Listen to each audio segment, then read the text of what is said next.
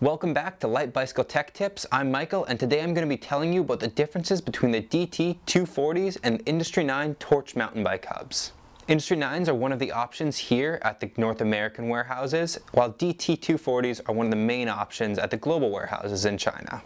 So the first thing you might want to know is, are these going to work with my bike? And the short answer is yes. Both DT Swiss and Industry 9 offer this model in both boost and non-boost, in center lock and 6-bolt, and in a wide variety of axle options, everything from quick release to 15mm to 12mm.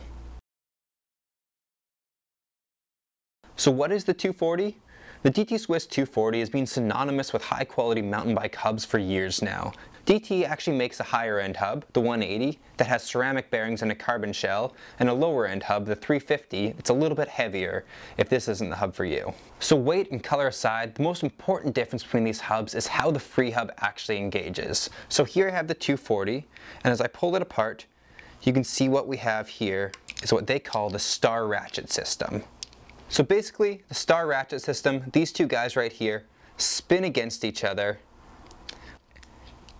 And when they're going forward, hub's engaged, and when they're sliding over top, that's when you're freewheeling.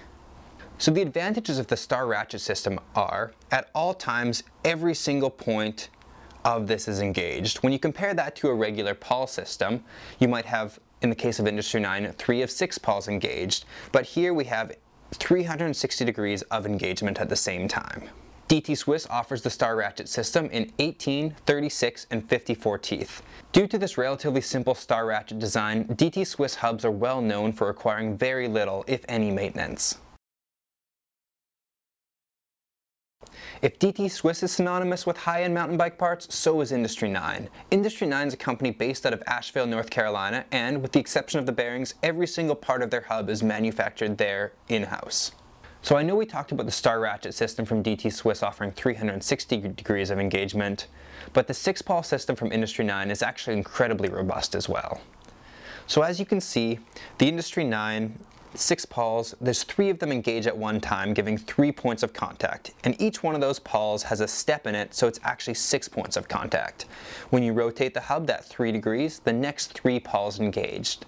The advantages of that, of course, are that Industry 9 has a very, very high 120 points of engagement.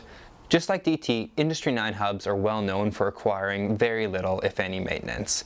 Industry 9 offers new springs and pawls if you want to replace them if they wear out over time.